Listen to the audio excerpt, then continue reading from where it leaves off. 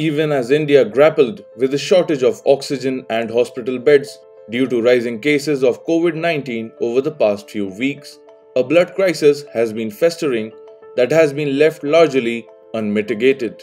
As per experts, India's already bleak blood reserves have reduced even further due to the lockdown, cancellation of blood drives, low donor turnout, and social distancing. Several hospitals in many states are reportedly struggling to meet the daily requirements of blood. See, in the wake of the virus, it's a very debatable topic because people still have that fear psychosis in their mind to step out of their houses and, reach a blood bank. As far as I'm updated, I think it's been quite some months where there haven't been some really very active blood donation camps or, certain NGOs or somebody or some organizations have really come forward, regarding organizing a proper blood donation camp for a, huge population. The demand which is existing, we are meeting that demand by the blood replacement, and if that blood replacement is not available in requirements, then we are using our blood reserve in the blood centers. So there is no crisis, but the blood storage is reduced. That is the point. Apart from plasma therapy for COVID patients, blood is essential in saving lives in emergency surgeries, postpartum hemorrhage cases, cancer patients, and much more. As per the World Health Organization, a country needs blood units equal to 1% of its population. This figure translates roughly into 1.36 crore blood units for India, which is a figure the country could not achieve even before the pandemic. Actually, there is National Blood Transfusion Council by Government of India. This is the regulatory council.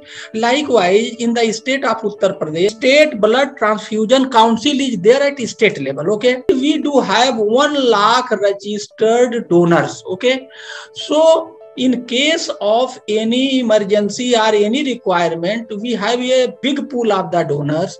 So we get the donors as and when required.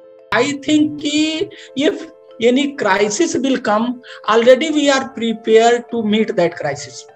And I think, yes, with again the blood, if you talk about, and the blood products, I think all hospitals majorly they do have some banks. But yes, for how long the duration will be, that is something really, a debatable one, or probably I'll say it's a more of a questionable topic to probably take it up.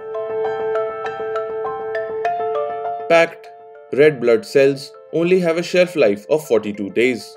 What is complicating matters is India's high deferral periods for people who want to donate blood after getting vaccinated. As per National Blood Transfusion Council's orders, a person cannot donate blood for 28 days after getting their final jab. Fortunately, the council brought down the deferral even further down to 14 days in May 2021. With the government launching a massive exercise to vaccinate everybody over the age of 18, this is likely to widen the gap in India's blood requirement. If any youth is going to get the vaccination, he cannot donate for 14 days. He can donate the blood after 14 days after vaccination. So to avoid that referral period of 14 days, we prefer that they should give prior to vaccination. And whereas before the vaccination, yes, you can, if you're healthy, you don't have any underlying symptoms, you can just monitor your blood pressure, I think, on a weekly basis or a fortnightly basis, and you can check if you're not having any kind of symptomology like blood sugar or diabetes or any kind of immunocompromised disorders which is running in the family history of you.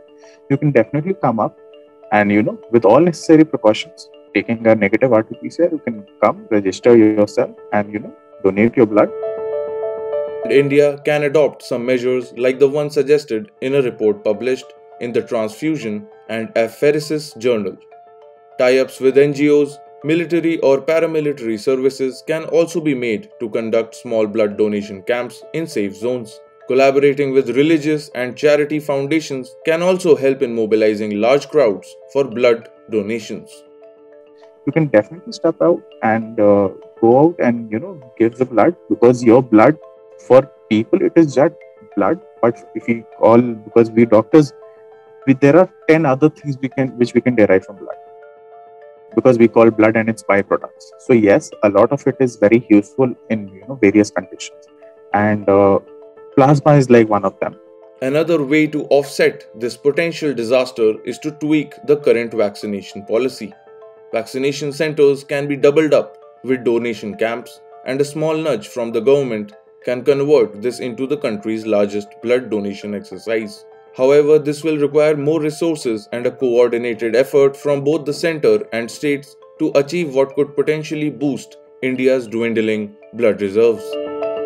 In these tough times, it is normal to weigh one's options between choosing to remain safe and venturing out for a national cause. So, if you are about to get your first vaccination done, you should consider donating blood at your local collection center, which could play an important part in averting the looming blood crisis.